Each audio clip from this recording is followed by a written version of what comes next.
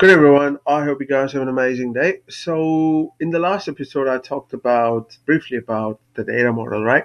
So I'm gonna talk a bit more about data models as well in this episode.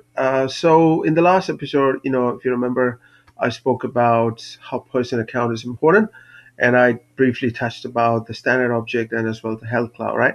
So that's been great. So now I just wanted to talk about a different data model uh, from a health cloud perspective. So, in health cloud, insurance, right, yeah, it plays an important role. So do, healthcare plan, right? So in US, obviously, I understand that most of the employers provide healthcare plan. In New Zealand, it's not really the case, though some companies do provide. But because most of our healthcare is free, so let me give you a scenario, right? Let's say um, so you are Mr. Chalgreen, and um, who works for a company, right? Say XYZ company, and that XYZ company has an insurance policy, which they buy from an insurance provider, so that can give benefit to the employees, right? So now, if you look from a data model perspective, right, that's pretty important, right? How each object ties to each other. Because the reason why it's important to know when you're building an automation, right, when you're going to do, say, any kind of logic based on these things, right, you need to understand the underlying object, how they're linked to each other, right? So, so let's start with the plan stuff, right? So the insurance plan. So here, as you can see, right? So business account, that's your Get Clouding Consultancy. It's a company, right? So it's an account. So they are associated with the business account. That's a U.S. employer purchase group, was actually responsible for buying uh, uh, a policy. So think about this way, right? So you have a big company, right? And that company has offices across the world, across the planet. Say, for instance, XYZ. Um, so that's the name of an account. So XYZ company. The company has, you know, say, a group in New Zealand which is responsible for insurance, and this similarly we have say office in Singapore. They have a group which is responsible for insurance, right? So that's something you can think about as a business account. So that they are responsible for buying the health plan, and which is a health cloud object.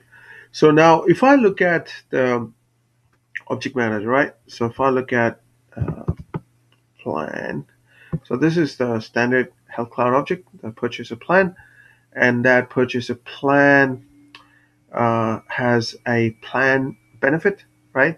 And this purchase a plan is linked to a business account, which is obviously the insurance company, right? And then they have the plan benefit. Let's look at the purchase a plan fields to see what we can find. You can also go to the schema builder to do that as well, whichever convenient, right? Um, so it is looking up to an account, right? So this is a payer account. So as you can see, that is looking up to a payer account, and this is a lookup, right? It's not a master detail. And then it also, so that's pretty much from a lookup perspective, right? So this is linked to the, so so this has a lookup to a business account, right? Now let's look at the plan benefit. So it will have a lookup to purchase plan, okay? So if I go here and go to the plan benefit, these are the standard ones, right? Benefit, right? And field relationship. So if it doesn't, then I don't know, but we'll see. Right, see the purchase plan, right?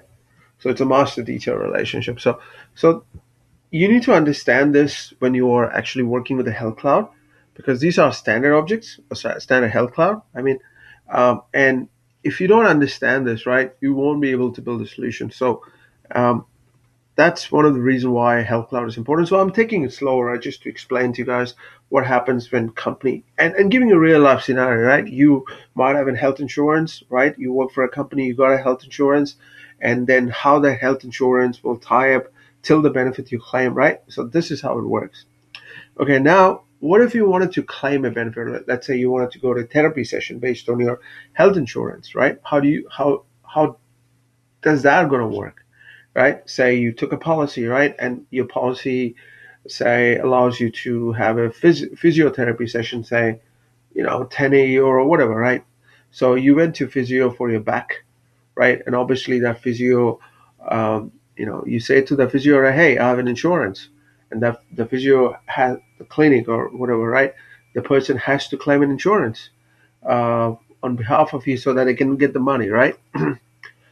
So how's that going to work out, right? So that's exactly how it's going to work. So from a person account perspective, right? Let's say you as a member associated with this company to this group, and then this group is the one who's buying this thingy, right? The purchase plan, which has a member plan and all the benefits, right?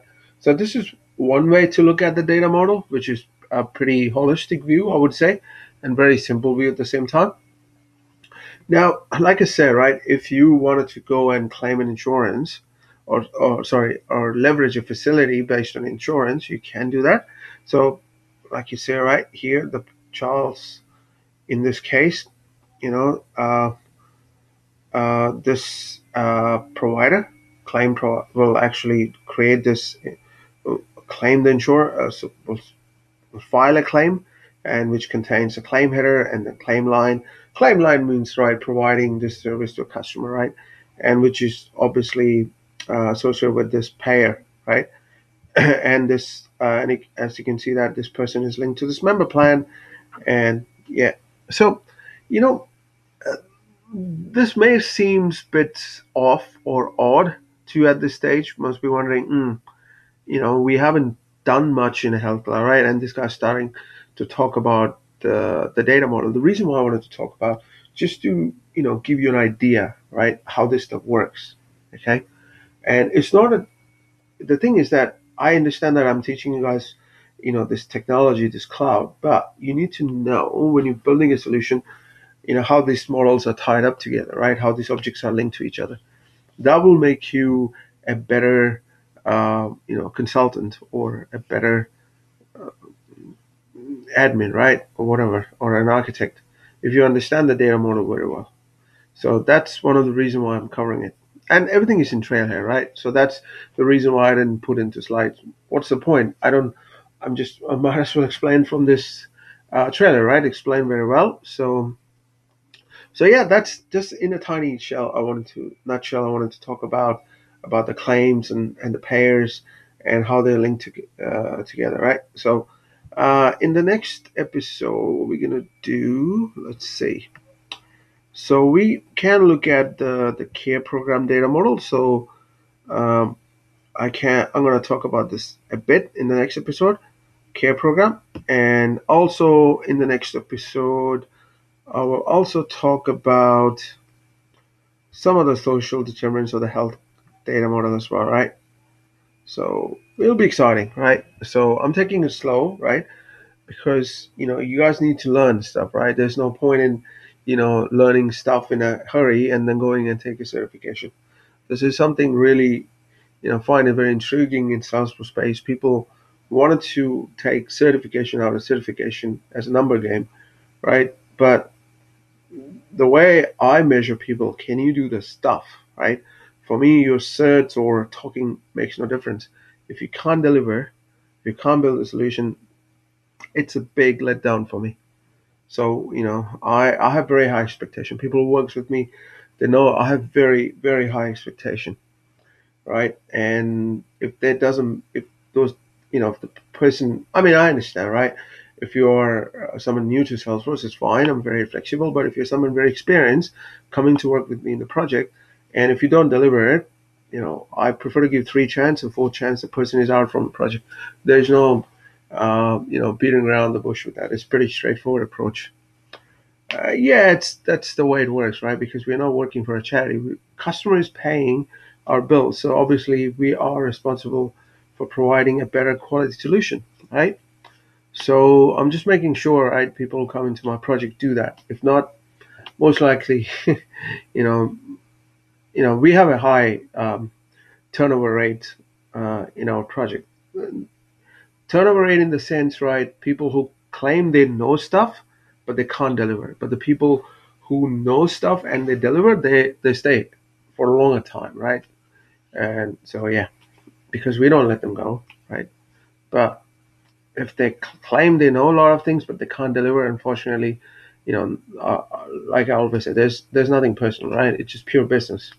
So you can't deliver, I'll find someone else who can do it, right? That's the way it goes. So yeah, that's all I wanted to talk about in this episode. Hope you guys have an amazing what day is today? I forgot. I'm even okay. Amazing Wednesday. Adios.